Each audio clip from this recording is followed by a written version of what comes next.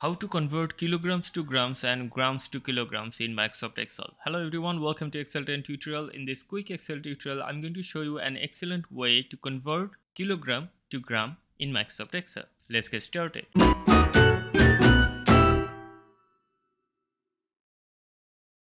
Take a look at this workbook. We have kilograms in column A and grams in column D. We are going to convert kilogram to gram and gram to kilogram. Now, there is always a manual way. You can always calculate kilogram to gram manually. But here in this tutorial, I'm going to show you an excellent function that Excel has given us a long time ago, and we're going to use that function and we're going to convert measurement units. Okay, so I'm going to use the convert function. We have kilogram in column A and gram in column B. I'm going to write here equal to and then write convert.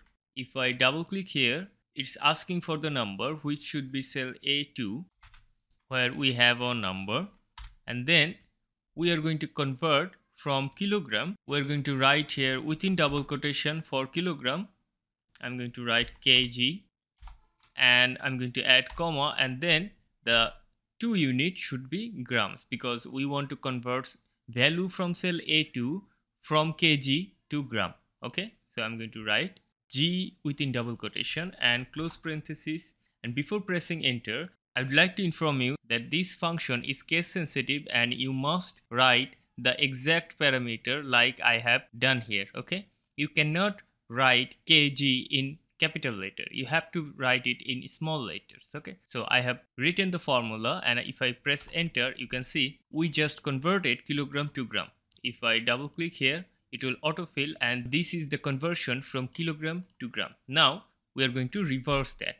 We have gram in column D and kilogram in column E, and I'm going to write the same formula, write equal to convert, double click here, the number should be cell D2, I'm going to write D2, then from unit will be gram, so I'm going to double click here, and G is automatically added here within double quotation. I'm going to add comma, and the 2 unit will be kilogram. For that, within double quotation kg, and if I close parenthesis and press enter, we have just converted gram to kilogram. If I double click here, you can see we have our result here. This is how you can convert kilogram to gram and gram to kilograms in Microsoft Excel using convert function. This is what I wanted to show you. Thank you. Thanks for watching. See you in the next tutorial.